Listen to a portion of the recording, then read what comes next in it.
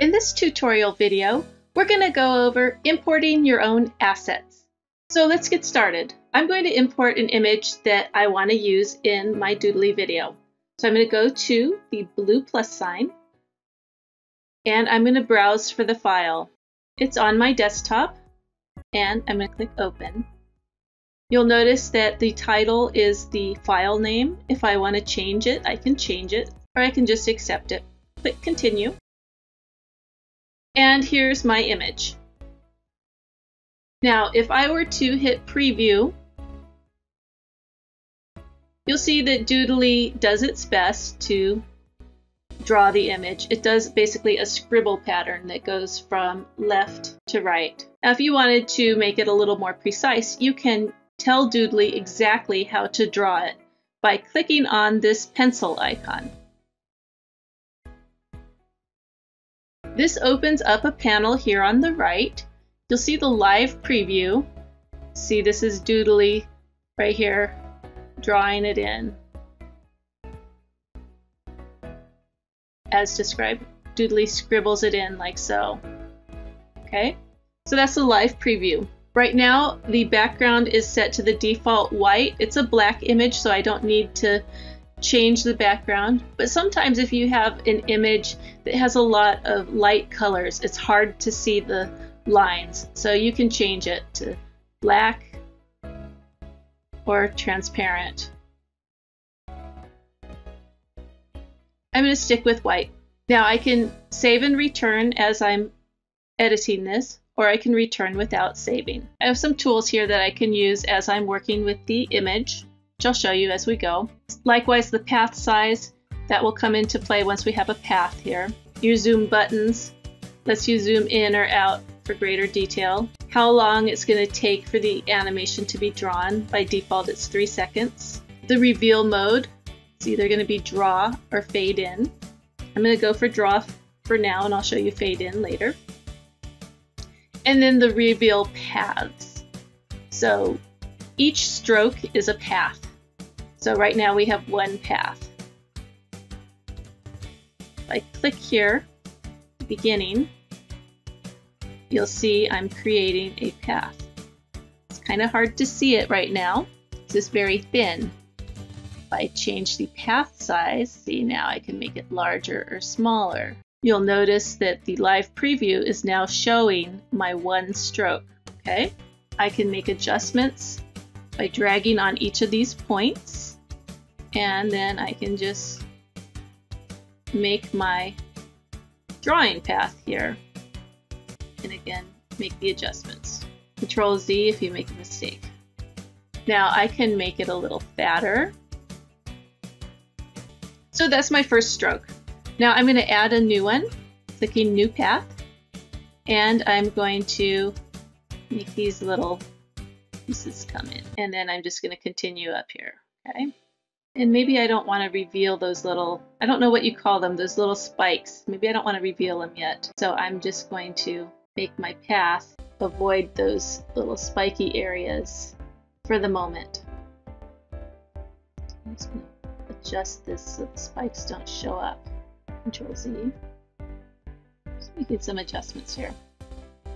And then I want to do a new path to get this last little section in. And then now maybe it's time to do those little spikes. So I'm going to go new path, and I'm just going to zigzag to get them all. And then we'll do a path for each of these. And I think I'm just going to make this fatter so that it just does the whole wheel well in one stroke. Right, new path. And same for this one. It's going to be a nice fat path. And I like that. I'm going to go ahead and hit save and return. And let's take a look at the preview.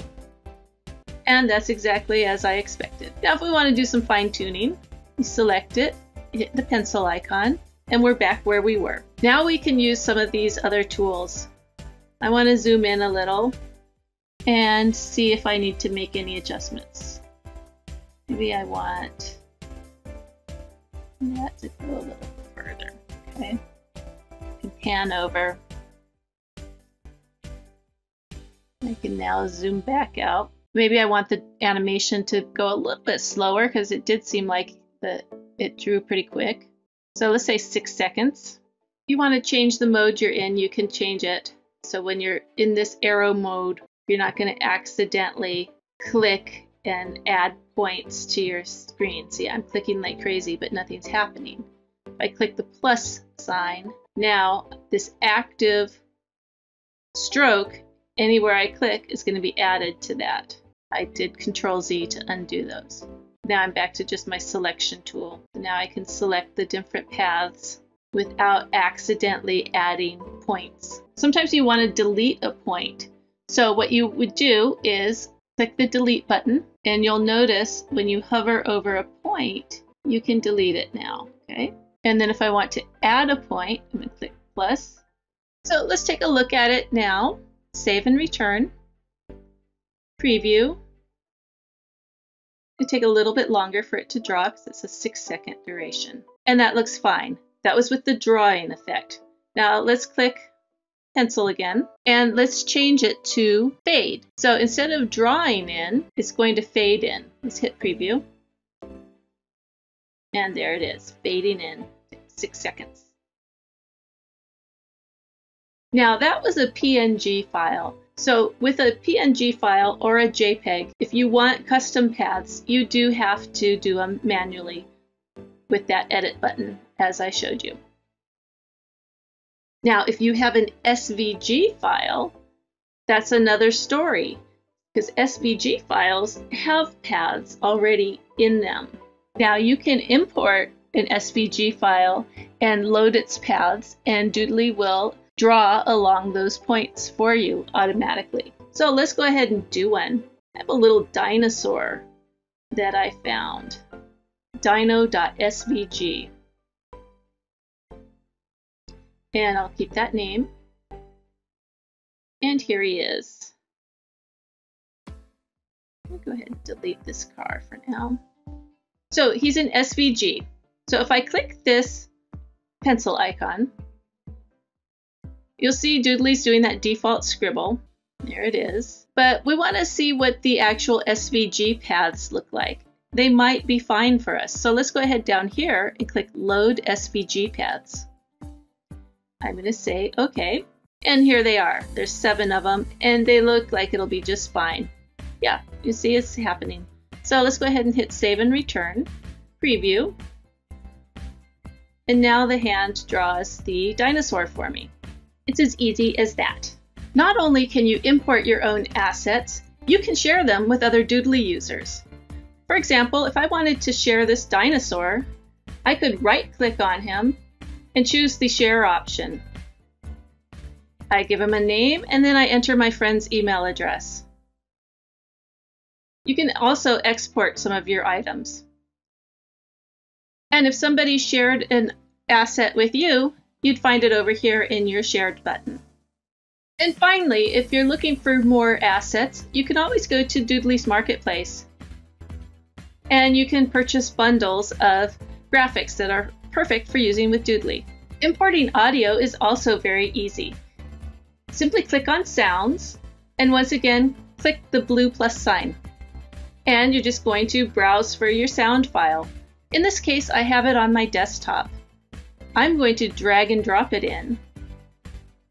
And there it is. The title's fine, so I'm going to click Continue. And there it is, right here at the top of my list. I'm just going to drag and drop it into my soundtrack. And now I have some animal sounds. So what about fonts? If you recently purchased Doodly, you probably only have a few in your font section. You'll see I have quite a few that I have uploaded myself. I got most of them from fonts.google.com. That's a great place to get them. There are other sources as well. But how do you get them into Doodly? You click this blue plus sign,